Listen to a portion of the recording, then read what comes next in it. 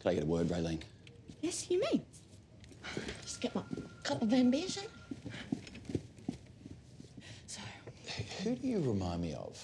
Scarlett Johansson. No.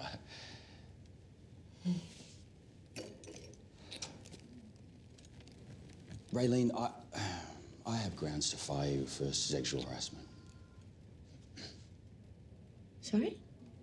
Sexual harassment. It's 12 past midnight, don't close your eyes. Your soul's set for life, and I'll be by your side. I want you to know. Because I was touching crotches. Many. I want it tonight. Hashtag me too many crutches. I'm taking your heart, so don't you fight. I'm sorry. I've got this impulse control problem. No, it's not just about last night, Raylene. Your behaviour has been inappropriate prior to last night also. So you're not bad at putting a value on a property. It's just the whole rest of the job that you're a mess. You know, in business, you need to be a shiny, professional house and land package. And you're like a... Converted garage? Yes.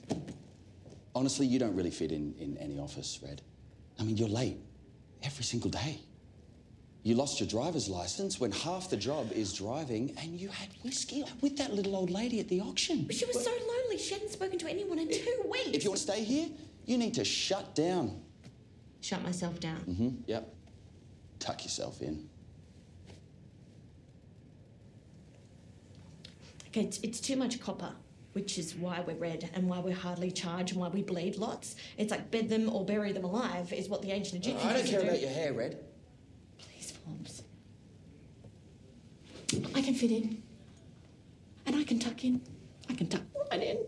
And I'd never bring up the size of your... You're fired.